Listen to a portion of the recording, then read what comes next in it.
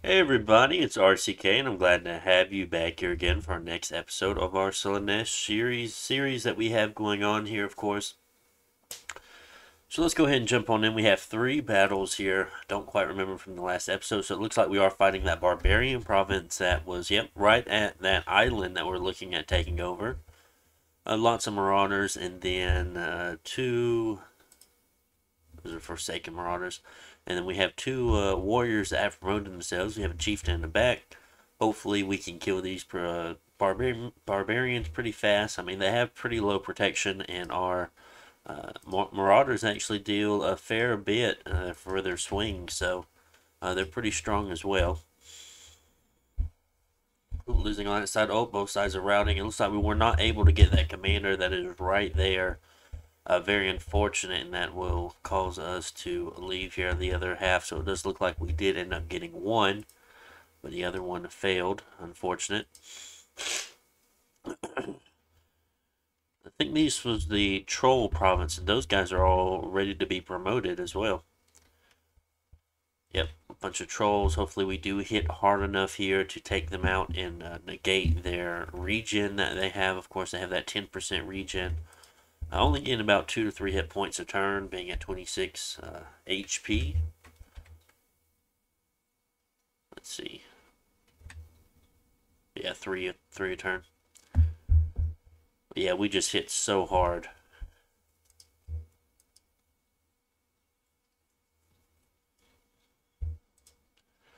I can tell that one's going to be very easy. So we did end up losing 4 Chaos Warriors, and we killed all the trolls.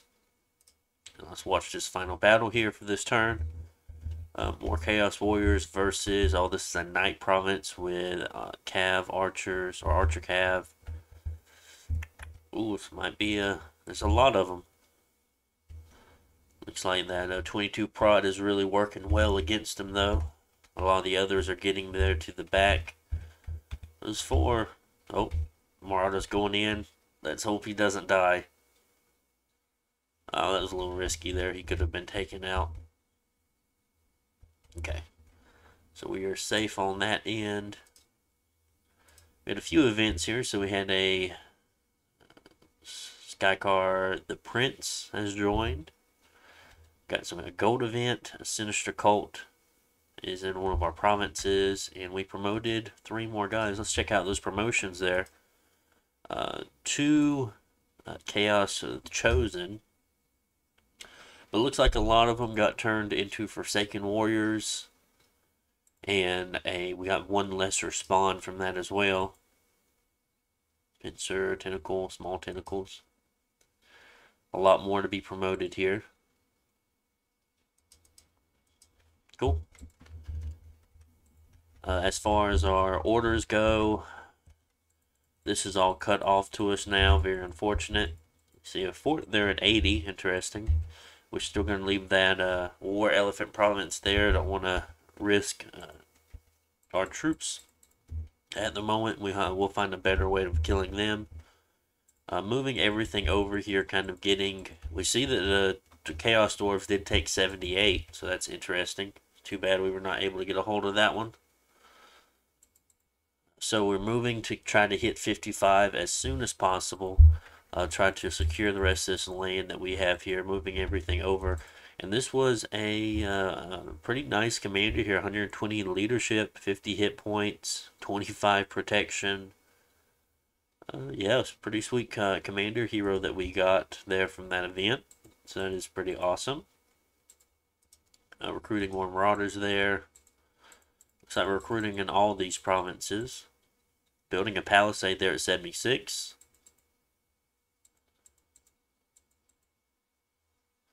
Still preaching in our capital. Building palisade at 56. Also need to look at taking 51 and 48 here. These independents in a lake are fairly weak, so they shouldn't be too hard to take if we find a mercenary group or something along those lines that we can get underwater with. Also building palisade at 69. Is there another palisade going up? See, we see Death 3 sites there in 95, more than likely a Well of Pestilence. We're building a fort at 103. So we're trying, I know we're a little bit behind being turn 13 and we don't have any forts up yet, but we are getting them up quickly. We have a lot of money to throw at it. It looks like we got a lab already in 56, so that is very nice. I need to go ahead and start moving some of these mages out and start site searching for what I can get. Our gem income is not looking too bad. Had a lot of events here and there. That luck 3 is really helping us out with that. And that's going to be all for turn 13. Let's go and look at turn 14.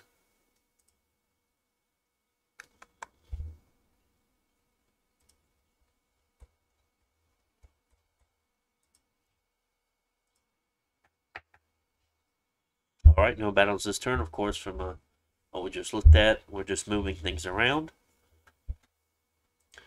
2 events here, so we got another lab, and we have 3 fire mages, which is actually pretty nice since we don't have a natural way of getting fire.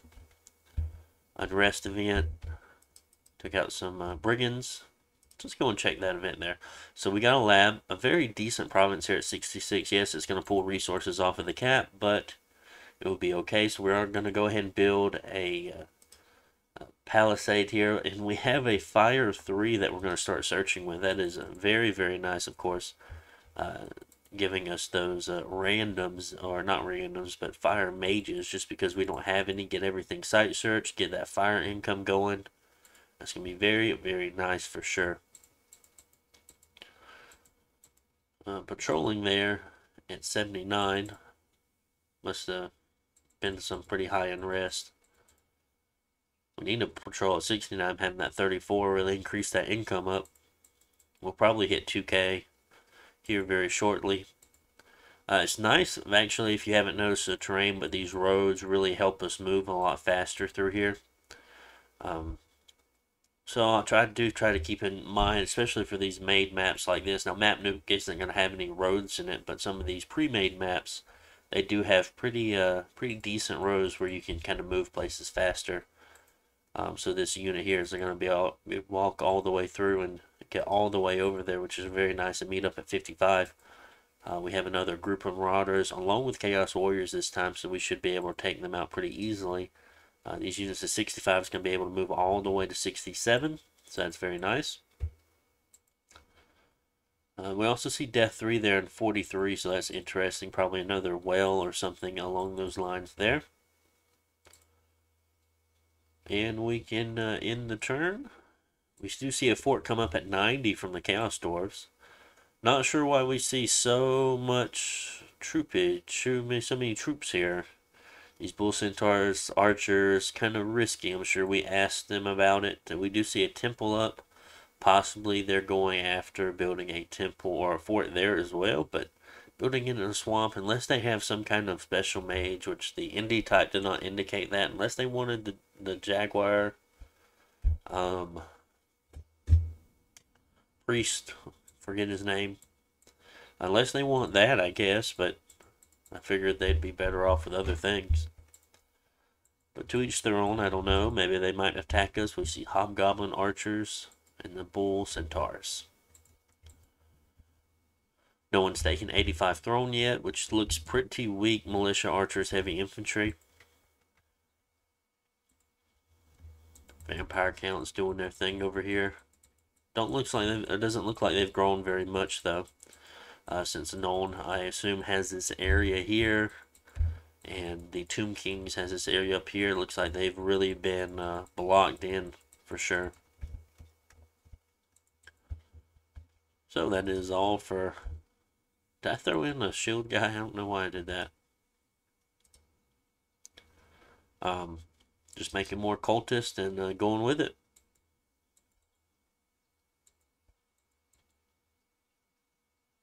I don't remember if I mentioned we were building a fort here at 103. I possibly could have last turn.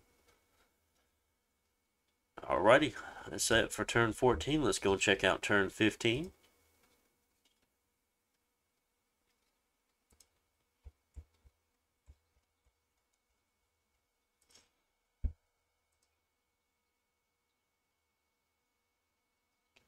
So we do have that barbarian fight going on there, and we do see that our fire mage found 2 sites for us.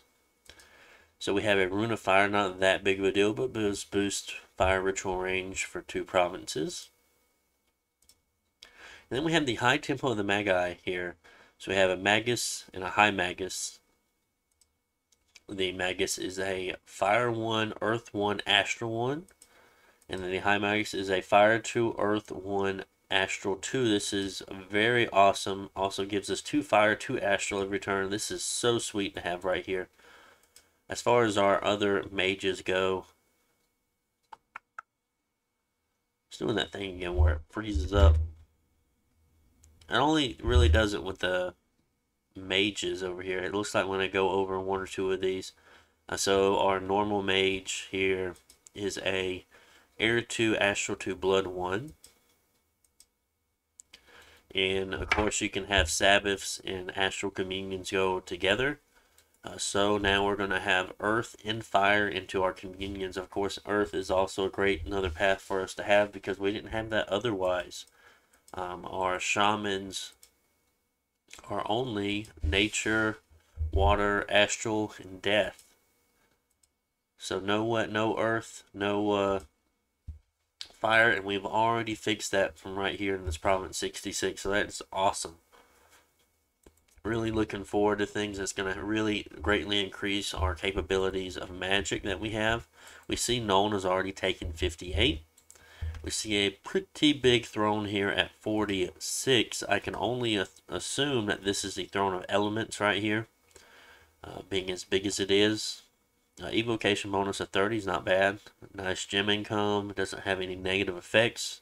Spreads the minion of 3, so we need to look at taking that eventually. We see someone's already taken the silver throne. Very nice, very nice. So we know that all these 3 provinces here are going to be ours along with 55. And we'll have to try to take 46 before Nuln takes it. But from the looks of it, Nuln has spread out pretty far, so they are pretty powerful player here at this point. I don't know how far south they've gone. I think Mindenheim is over here somewhere. The orcs are over here somewhere. Chaos Dwarves, Vamps. We have Tomb Kings, which I think the vampires have attacked the Tomb Kings. Because I think that was Tomb King area before, possibly. But I could be wrong. We're sending a scout over there to check it out. Who else is in the game? Dwarves. Where are the dwarves? Dwarves are somewhere over here. I do not see their cap yet, but I am almost positive it's over here in this area. So we're probably space number 1 or 2 as far as the most conquered provinces at this point. So we're looking pretty good. We had a pretty decent expansion.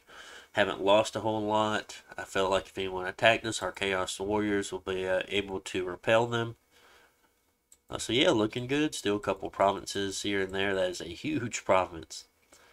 Lots of things you don't want to fight in there. Imps, Griffin Riders, those are going to be a pain.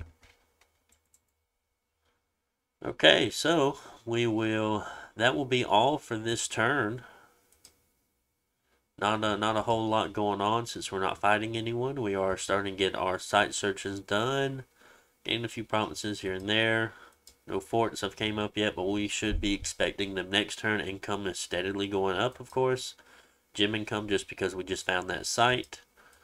Looking to try to hold up for a couple of turns before we get in any fights and do some good researching.